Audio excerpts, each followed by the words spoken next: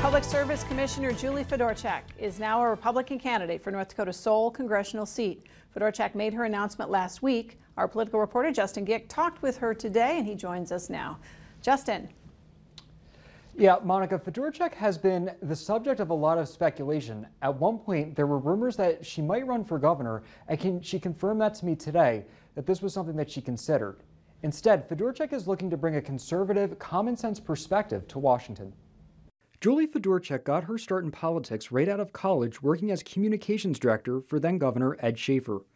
After Schaefer retired, Fedorchak went out on her own for 10 years with her own communications business. As time went on, she says she began to miss public service and then raised her hand and posed a question to Senator John Hoeven. And said, "Hey, you interested in any help in the state?" And he said, "Absolutely, could use you." He had just been elected. So I was hired as his state director, did that for a couple of years. Fedorchak continued her role in public service, being appointed by Governor Jack Dalrymple to fill the open spot on the Public Service Commission. She has been elected 3 times to that role, totaling 12 years.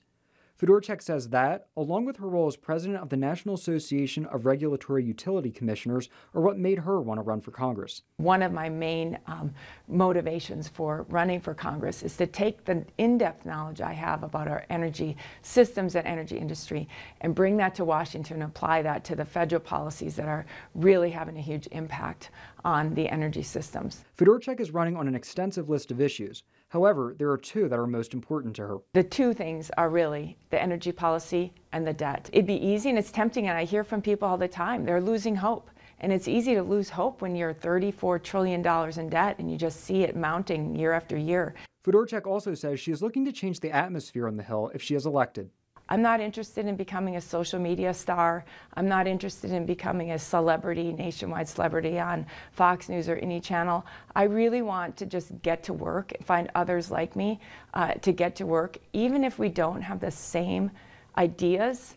If she is elected, Fedorchak says she will be ready to serve on day 1. But for now, she will continue focusing on her campaign and meeting with North Dakotans. I also asked Fedorchak if she has spoken to Senator John Hoeven about a possible endorsement, and she said that she would expect that something would be coming from him in the future in terms of his endorsement of her campaign. Monica? All right, thanks a lot.